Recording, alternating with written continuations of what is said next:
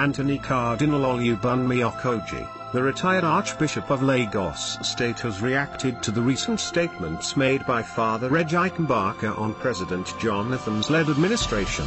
In an interview with Vanguard, Cardinal Okogie said the statements made by Father Mbaka were abnormal and certainly not one influenced by God's Spirit but by another spirit.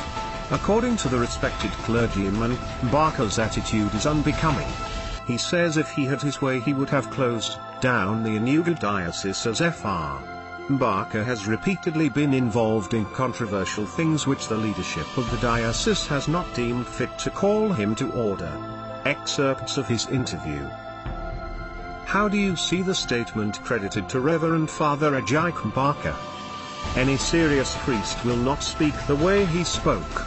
I am not saying that he is not serious. I will not agree with the things he said. According to what I read in the newspapers, a few weeks earlier, the First Lady, Mrs. Patience Jonathan, visited his adoration ground in Enugu and he prayed for her. At that occasion, he was said to have lambasted the opposition party, APC, and now to turn around overnight and start lambasting President Goodluck Jonathan shows that there is something wrong somewhere. Personally, I felt bad because it is not the place of a priest to go to that extent. He can have his personal opinion, but to go to the extent that he went is abnormal. I want you to know that he wasn't speaking for the church. He said he was moved by the Spirit, and I wonder what kind of spirit was that. He said he was under the inspiration of the Spirit. If he was under the inspiration of the Spirit, I wonder if the Spirit is that of God. I don't think the Spirit he's referring to is the Spirit of God. He must have been under the influence of another spirit. He must have been listening to a wrong spirit.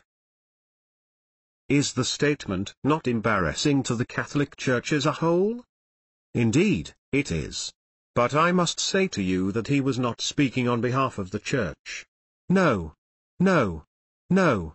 Anybody with such opinion is in error. The man cannot hold brief for the Church.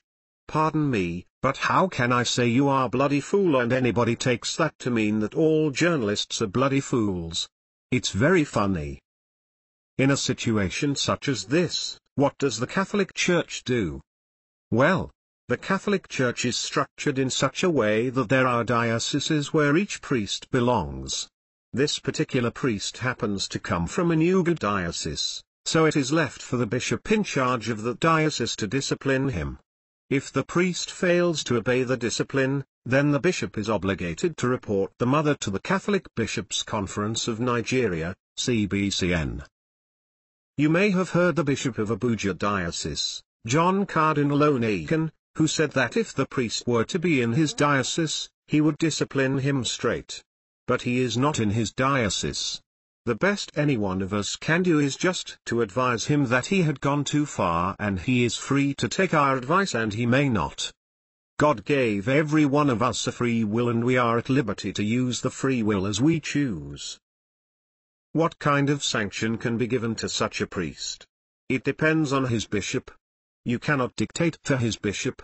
Don't forget that this same man was at loggerheads with a former governor of Enugu State, Chimere, and it was the same adoration ground in Enugu. If I have my way, we should close that place because a lot of things have been happening there that are out of tune. I think Governor Peter Obi also went there for prayers at one point. If I have my way, I won't go there for anything.